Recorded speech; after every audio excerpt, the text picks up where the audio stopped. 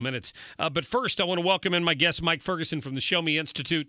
Mike, how you doing? I'm well. It's good, Friday. Good. I'm in good spirits. We had Brenda Talon on last week. She was telling us about this forum you had coming up with a speaker talking about the free speech on campus, or the lack thereof, that we see these days. Yeah, and that was we had a great response on that. Over 300 people came out. Oh, good. And it was a fantastic conversation because there was that day there was a new survey of college students that was released on what's their mindset on free speech. And there's about to be another one from the Cato Institute to be released where they surveyed Republicans and Democrats. Mark, we're losing the whole concept of why we have a First Amendment and why free speech is really important. It's not just so somebody can be a jerk and put a sign up. I mean, it's really bigger than that. It is bigger than that. And I guess whenever you talk about this, one thing you have to look at is how the campuses have responded. I mean, how the administration has responded around the country. And the faculty, too. The faculty, right. Yeah. Melissa Click's a good example of that, but she only happened to be one high-profile example of it, and she ended up losing her job over what she did.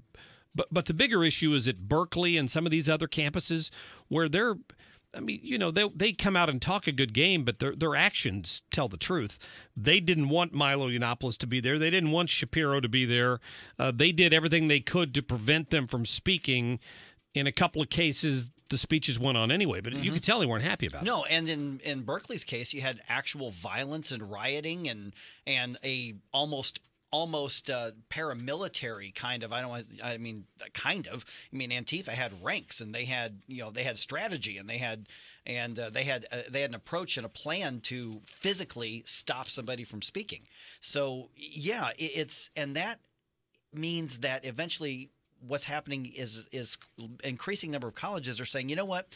If we think there's going to be protest, if we think there's going to be violence, we're just not going to invite those people out, which is the opposite of how they should be responding. What they should be saying is, no, this is the place of all the places in the country where multiple viewpoints should be welcome. If you don't like what somebody says, if you don't like what Milo says, if you don't like what Ben Shapiro says, if you don't like what, Charles Murray says or David French says or whoever, then bring in your own speaker, rebut it, make a better argument, and win over the hearts and minds of somebody else. But we can't lose kind of the spirit of the First Amendment. We can't lose the culture of free speech, because if we do lose that, Mark, we're going to lose the First Amendment and the Constitution. It's just a matter of time. I agree. See, where I thought you were going with that is, if you don't like what Milo's saying, if you don't like what Ben's going, stay the hell away. Well, that too, yeah.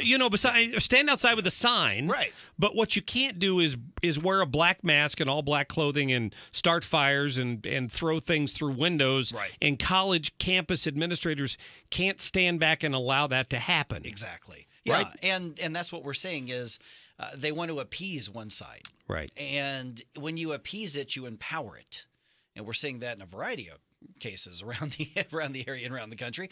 But when you appease it, you empower it. And what that's doing is we already have intellectually a lopsided representation of the left versus the right. And I don't think anybody disagrees with that. There's just far more leftist thinking on college university campuses than there are conservatives. So, David French made a really interesting point. He said, so if there's going to be reform, if this is going to change culturally, it's going to have to come from the left on the campus. And there are a few speakers going, whoa, this is getting out of hand. This is dangerous.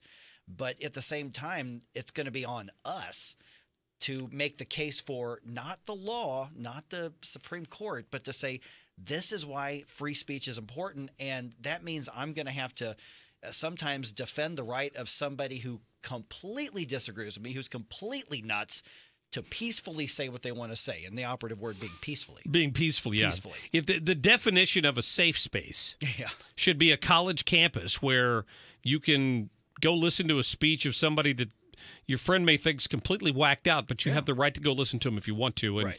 and I don't know if you paid attention to this story earlier this week, but the Public Safety Committee for the Board of Aldermen held a meeting where all of these protesters came and were screaming about police abuse and all that. And afterwards, somebody said, well, why wasn't the police chief invited to this? And they're like, well, these protesters needed a safe space away from police where they could come and express themselves. Well, they expressed themselves, but there was no listening by anybody being done. And can somebody please tell me what was accomplished by using a heckler's veto and shutting somebody down and not allowing people to address and converse and exchange ideas, or at least listen? Can somebody explain to me what was actually accomplished by all that nonsense? Was there any discussion by Mr. French or anyone else of bringing some pressure on these public, particularly the public universities, that, listen, you're not going to operate like this. We control your funding, and if you're going to shut down free speech on campus,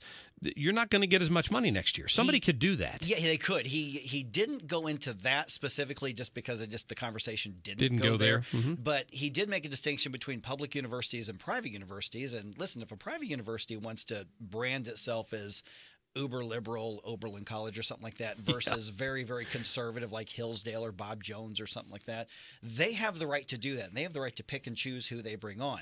He did point out, and I completely agree, if you are a public university and you've got a process for groups to invite people to speak on your campus, you do have a responsibility, and there should be consequences if you engage in what the Supreme Court calls viewpoint discrimination, meaning this speaker can come and make their presentation and try to win you over intellectually, but this one cannot because they might try to do the same thing. Yeah, and we just don't like that one. Is there a place on the website where people can go to learn more about this? Yeah, showmeinstitute.org, and you'll see, within probably the next business day or so, we're going to have David French's presentation up on our website. Excellent. We're processing it through the whole video stuff, so sure. It might be up today. It's probably going to be closer to Monday, but it's really, really fascinating because he spent less time talking about the actual Constitution and about the law and more about saying, folks, this is about who we are in our culture and whether or not we really value what we say we value.